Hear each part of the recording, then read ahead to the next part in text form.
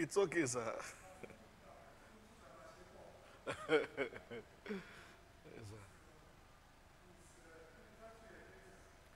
Basic, okay, philosophy of history. That's the course title.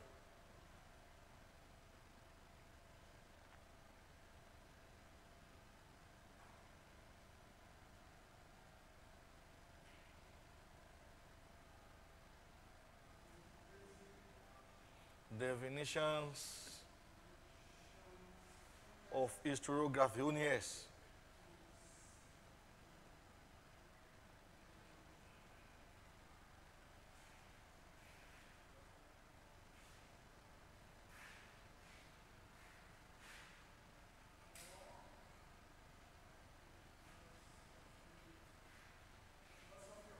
Of history.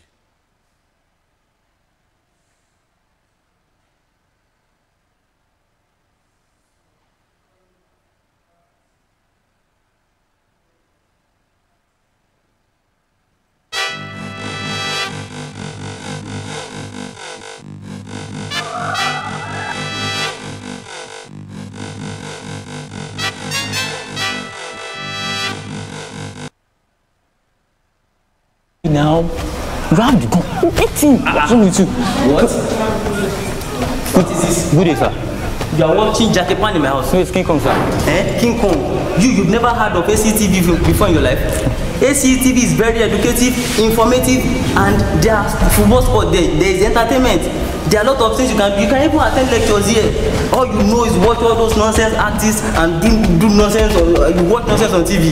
Eh? Last night you almost came in bed with your fist. It's not me, sir. Eh? And you wake up every morning, the bed will be so rough, like you've been fighting kung fu in your dream. Eh? That's the reason why you have F's in your courses, like especially made for you. I have last semester. We eat by pounds on you. Very stupid though. We are changing that section to ACTV right now. And oh God, the baby to have been first born. Stupid boy.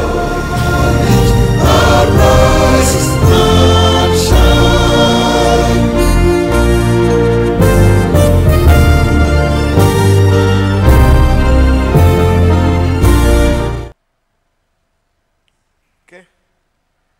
You're welcome to ADEYEMI College of Education, Department of History, 2019-2020, our third semester, Bachelor of Arts and Education History 401, and the title is Philosophy of History. We have my outlines that are made up of 9 items, basic definitions of historiography or philosophy of history, which is the topic I'm going to be treating today. Number 2, we have what is history, and that is to tell you that all that you have studied from degree 1 to degree 4, you have not yet been taught what history is. Next, you are going to be taught what are the antecedents of history. Then you are going to be looking at number 4, which is the beginning of scientific history. Were there scientific history before Herodotus? The answer is no.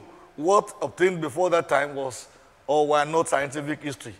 The way he carried out his investigation, the way he was succeeded by people that came after him like Thucydides and several other scholars that came after him made their work to be scientific in nature. Then we talk about number 5, which is the different traditions of historical thinking. We are looking at the West. And when we are looking at the West, we are going to be looking at Hellenistic era. We are going to be looking at Greco-Roman historiography. We are going to be looking at Christian era historiography. These are distinct eras, and these have distinct characters. Then we are going to be looking at the Renaissance historiographical tradition, and that is where we are going to be looking at basically Islamic historiography and African historiography. They have unique and distinct outlook. They are different in outlook, and it is easy for anybody who is a perceptive historian to know that this is Islamic historiography, this is African historiography. They also contributed different things to the world of history. Then we come to what we call post-Renaissance historiography. That is where we are going to be looking at what people contributed from about the 17th century, 18th century, 19th century, and possibly this 28th century and 21st century as well. So we will begin from the works of people like Jim Borden. We are going to be looking at the works of Giambattista Vico, René Descartes, Immanuel Kant, Hegel. If possible, we take more. But I'm not too sure time will permit us to look at all of those.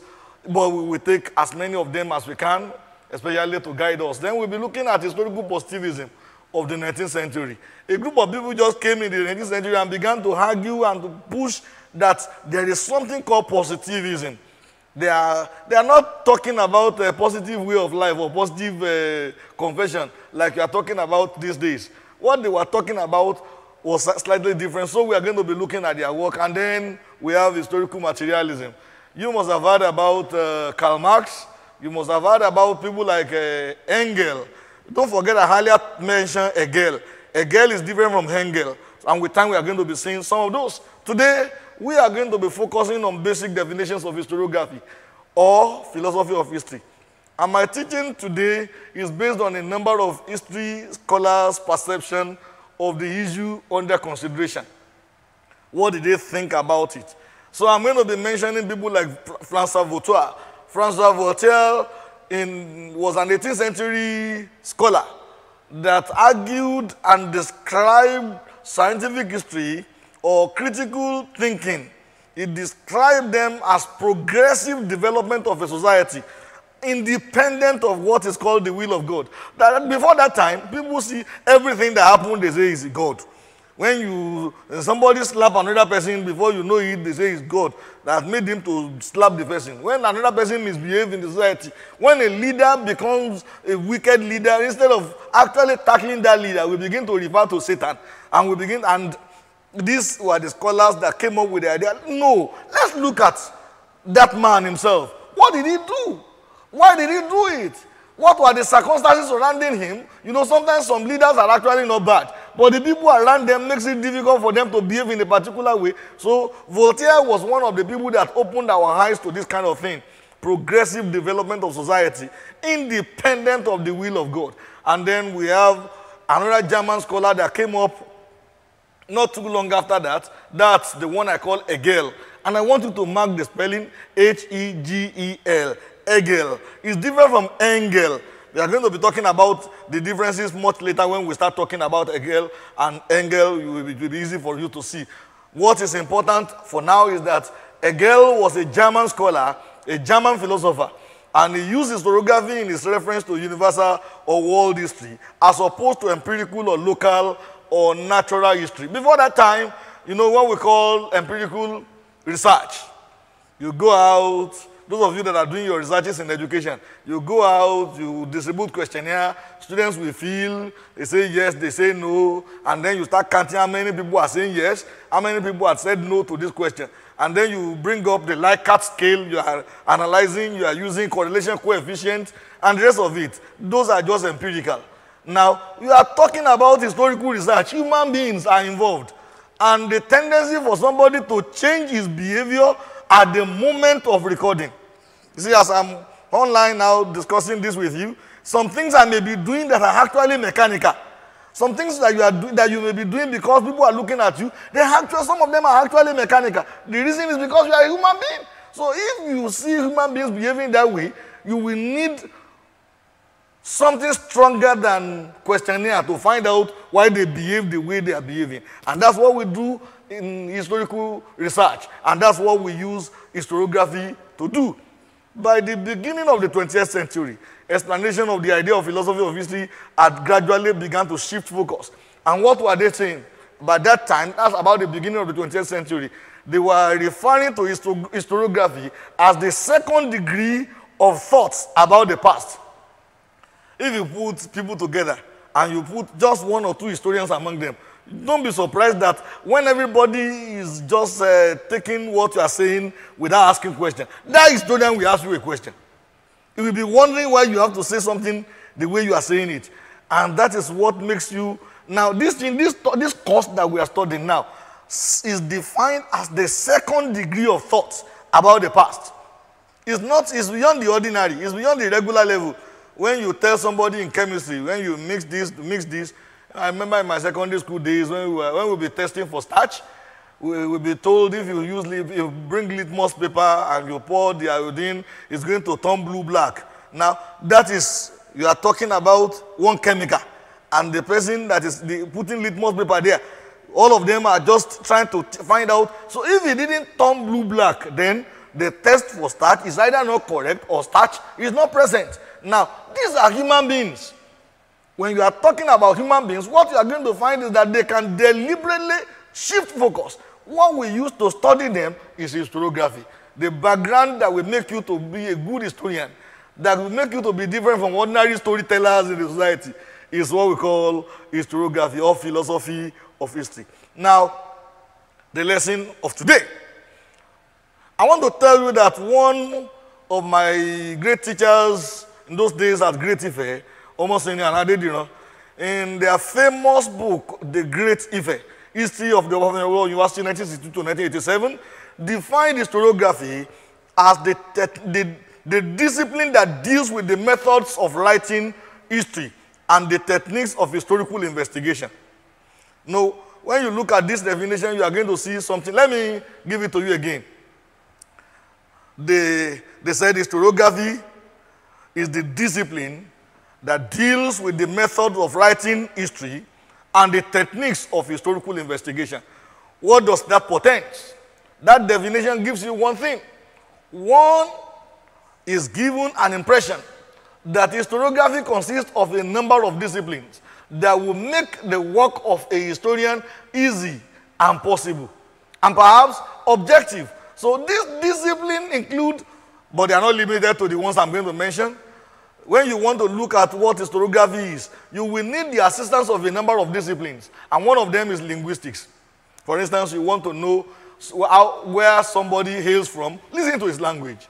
So when you see a Yoruba man speaking, it is easy for you to know that this man, even if he is speaking Latin.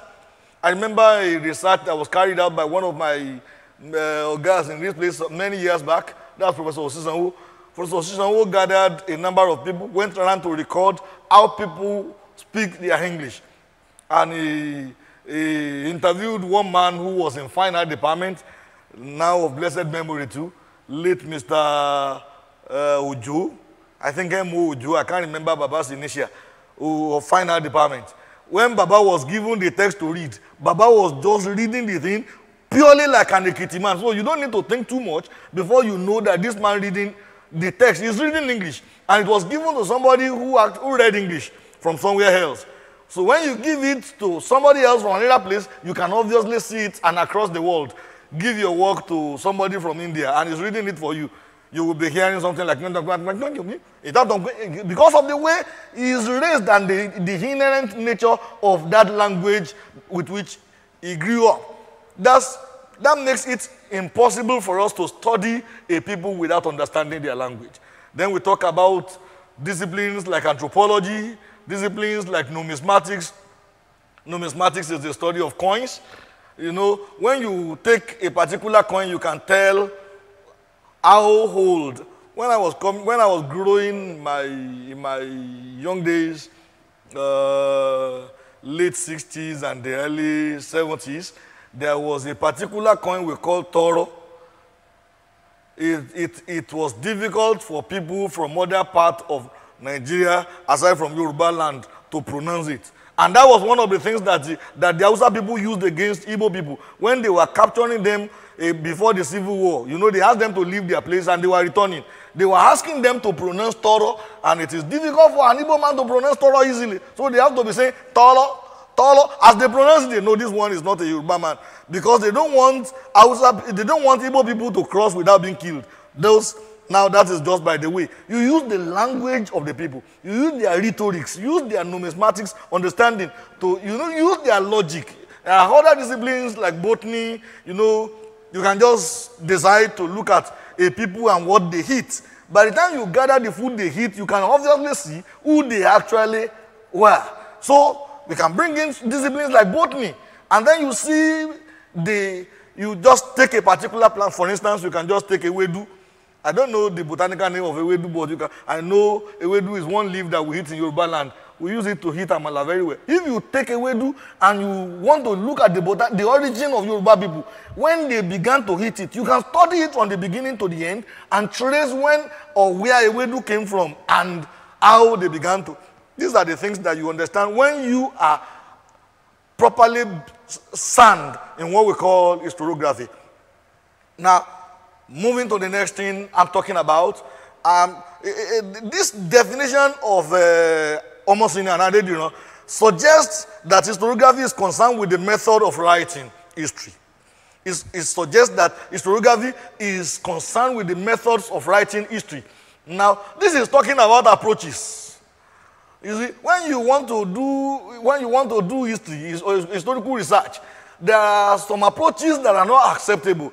Like I told you earlier, you can't just go out and distribute questionnaire and people will fill it, and then you sit down, you say you are analyzing, and then you are writing history. What you are writing at that time is possibly something useful in political science. I'm not too sure it's going to be admissible as a work of research in history. In those days when I was doing one of my researches I carried out I think in Ikirun, I met a man who wrote a book on Ikirun, asked me what he wrote. And when I finished reading through the whole thing, I asked myself, who wrote this? And I asked a number of questions.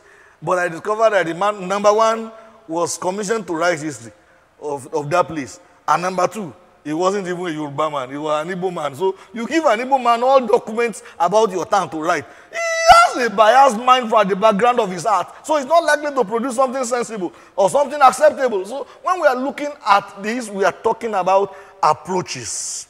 If we have to bring in theories, what are the theories that are acceptable in history? I did my major work on boundary, and I had to bring in a theory from science. I think let me see if I can still remember the theory I brought in. The fact that when animals are kept together in a particular location, they behave in a particular way, and you cannot imagine it. They have a sense of boundary where their world ends and where another person's territory begins. And I got this in my secondary school days when we were taught the way a gamma lizard operates in their territory. So I came up with a theory with the concept of territoriality. And that was what I used to define my work, to create the base for my work in boundary studies. That is to tell you that we bring in theories, we bring in models, we bring in genres, we bring in approaches to solve models, to solve historical problems. Moreover, this definition of Omosini and Adeyemi also suggests or agrees that historiography deals with the techniques of carrying out historical investigations. You see, you go to places, you hear a lot of things that people do, you come back, and then you organize how you are going to gather your data. Now, there is what we call interview method. You go out with a method, you gather your information, and then after you have interviewed the people, you come back home. Now, if you are doing it elsewhere, other than history, then you prepare what we call interview guide. You give them interview guide, they study it. You know, when you are writing history, you don't give people that are going to be answering your question interview guide. You just get there, you tell them what you want to do. If they have an answer for it, they start telling you. If they don't have an answer, they tell you to come back. If you come back, you go back to them 2, 3, 4 times. You are trying to gather your data, and you are trying to gather a data about the past. About the past, not just any past. You are trying to gather your data about a past that is genuine, that is objective.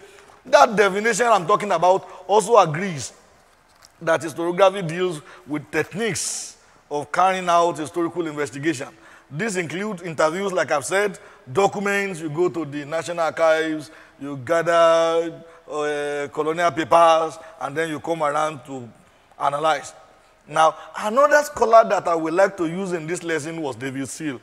David Seal, in his definition of historiography, equates philosophy of history and historiography to the same thing, or what he called the criticism of historical writing. The criticism of historical writing. You don't just write things, you write them with a critical mind. With a critical mind. And this definition gives an impression that history has a language. And it has a method as well. So when we are talking about the language of history and the method of history, let me also tell you, when I was writing my MPhil thesis, and I give it out, my supervisor then, Professor Shola Olomola, will read the work and say, young man, you are not writing in historical past. I ask myself, which one is writing in historical past now? I will go back, I package the thing, I bring it back, and will say, this work that you are doing is not minutes. It's not minutes. You are not writing the minute of a meeting. You are writing, you must be writing. So history has a language. It has a way you package it. You don't present people things that have happened in the past and talking about them as if they just happened or they are happening. Even if some of them are still happening, they are governed by a principle of what has happened in the past. So history has a language and it has a method. I've told you earlier about the language of it, about the method that you go out to gather your data. Then you return back, sit down to analyze. It's not just one going out to gather data and returning to write. The next time you go out again to validate the earlier data you gathered, and then you come back. Don't forget, all of those may be interview. You went to the man, you ask him question, what is your name? You go back to him again, you ask him, what is your name? You go back the third time, you're asking him, what is your name? Two things are likely to happen. He's likely to be furious with you and say, why are you asking me what is my name? What is my name? What is my name? 3 times. I want to know why you are asking me. In his fury, that is where you will get some of the information you actually needed. It has a method, and that method must be followed. If you are not going to be probably writing a story, because writing history is different from writing stories. If you take the work of Chinua Achebe, you are reading about the work of Chinua Achebe. What you are reading, inside it you will find a lot of history, but they are presented in literary form.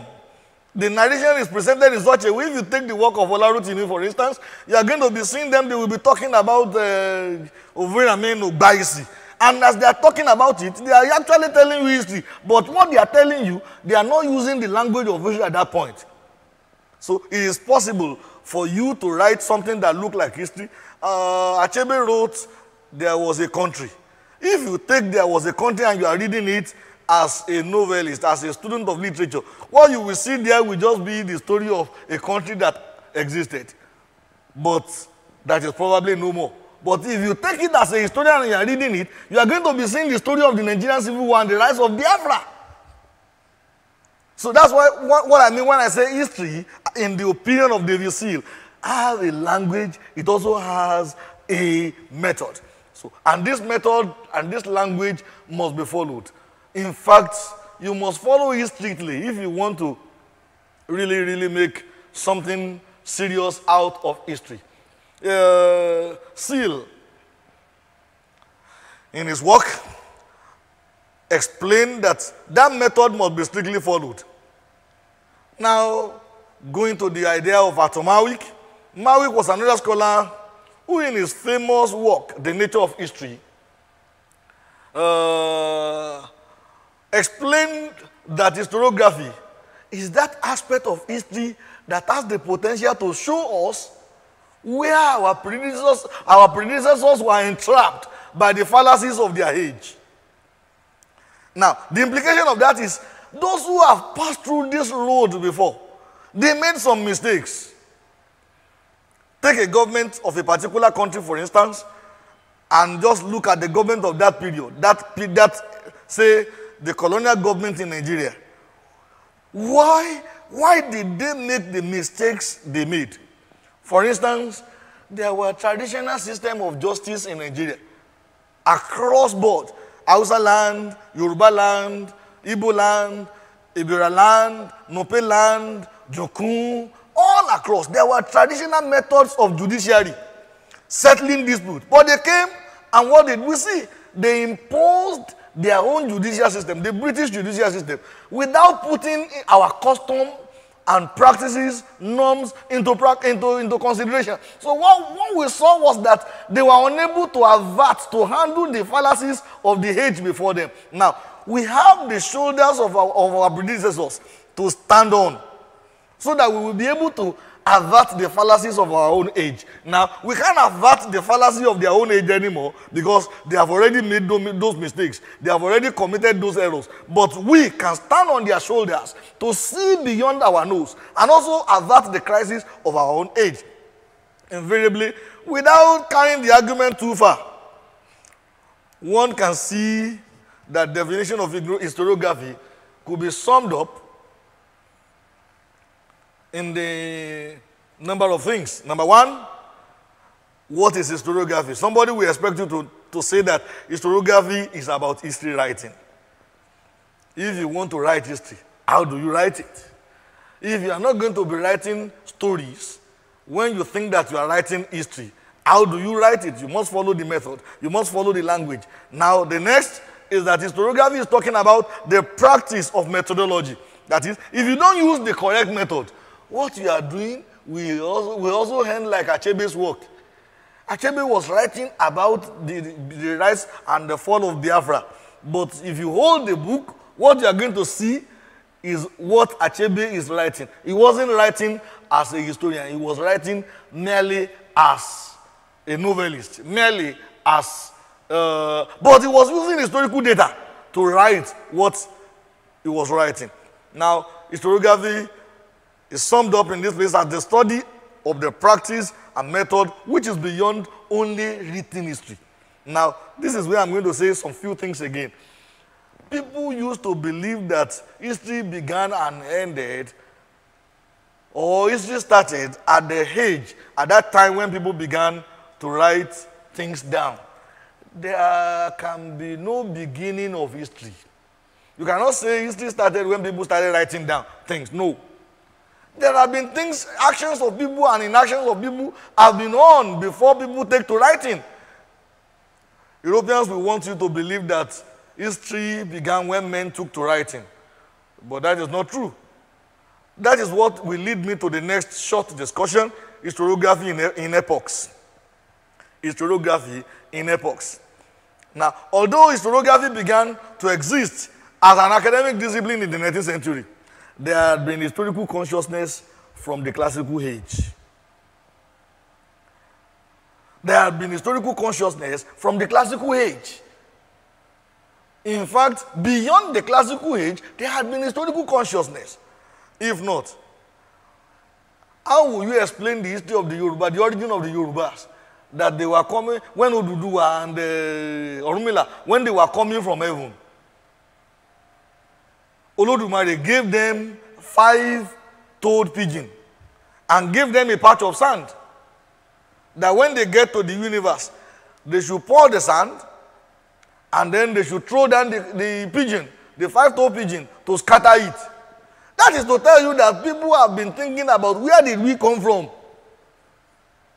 before the arrival of the colonial master, not to talk of before anybody. So, has it not occurred to you yourself, even you, my student, has it not occurred to you before? Now you just ask yourself, why were your fathers, why were they settled here?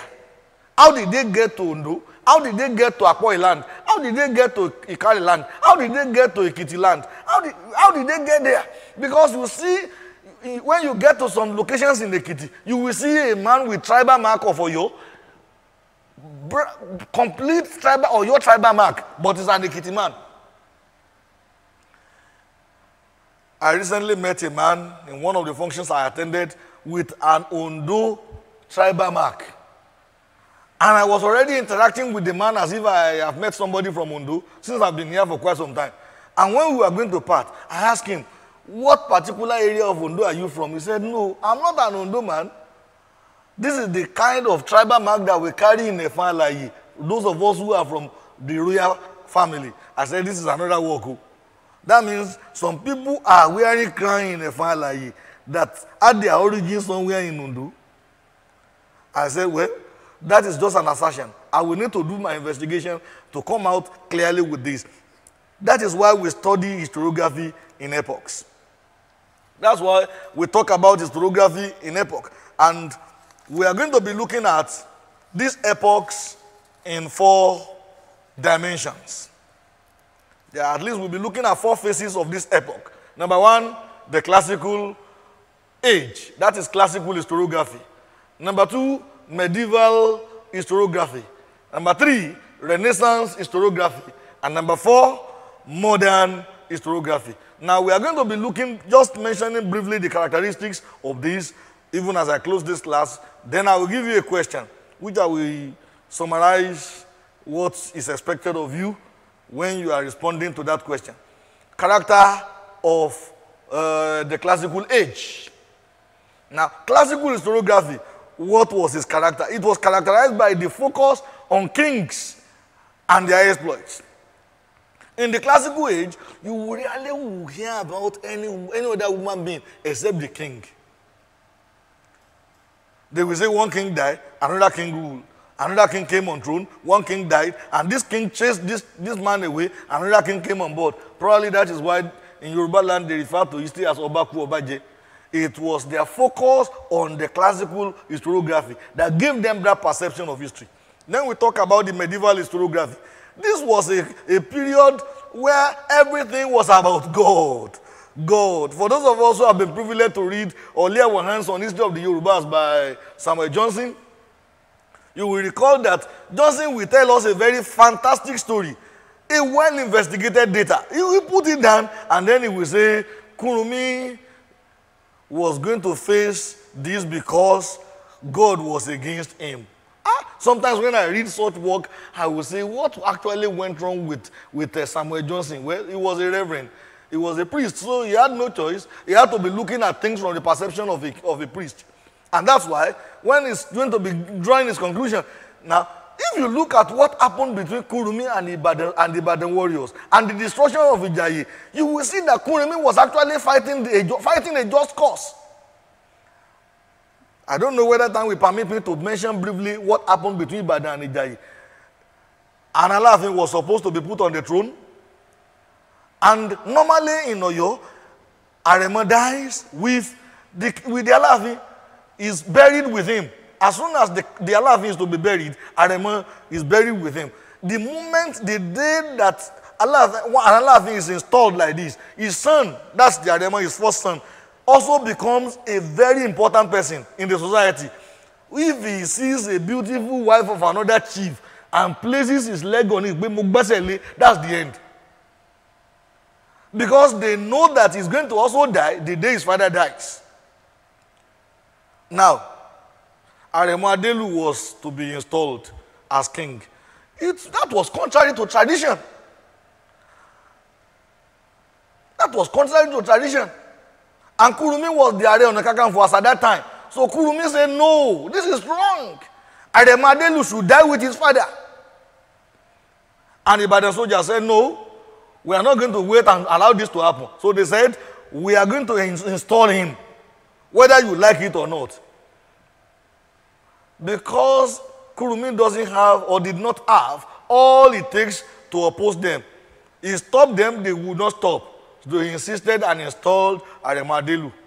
With time, a woman in the territory of Kurumi died without addressing the issue of her will. We say that woman died intestate. When a person dies without writing his will or distributing his or her properties, they say he died intestate. Now, this woman died intestate. And if such a rich person dies intestate in Yoruba land, within the territory of a particular king, all the properties of that person revert to the king. Now, this woman that died intestate lives within the territory of Are Ona Kakanfo, Are Kurumi. Now, Are Kurumi was insisting that since Adelu was not qualified to be king in the first place, the property of that woman cannot revert to him.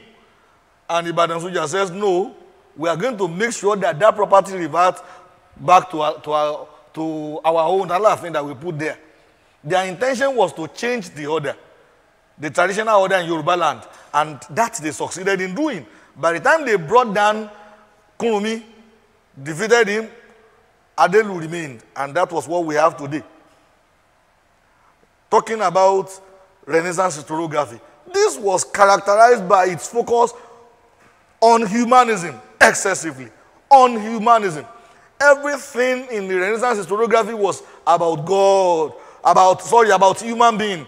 Don't forget, under medieval historiography, it was all about God, God, God. When they cannot explain something, they trace it to the divine. They say it's God that has done it. And when we move to the Renaissance historiography, or the era of Renaissance historiography, we discovered that everything was always traced to human being. When somebody did something and we always trace it to human being, even where the man was not, or could not actually lay claim to those things. And then we moved to modern historiography, where the story changed. This was characterized by issues like racialism, imperialism, colonialism, and you begin to see all manner of, maybe I should add the last one, nationalism. It was an era when things now began to take another definition.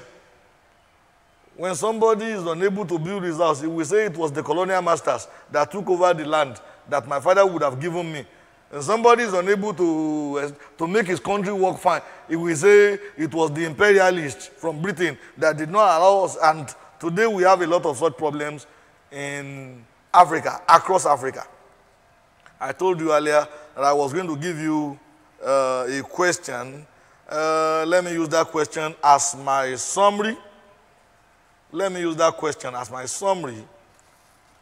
Philosophy of history is the interaction between the past and the historian's conception of that past.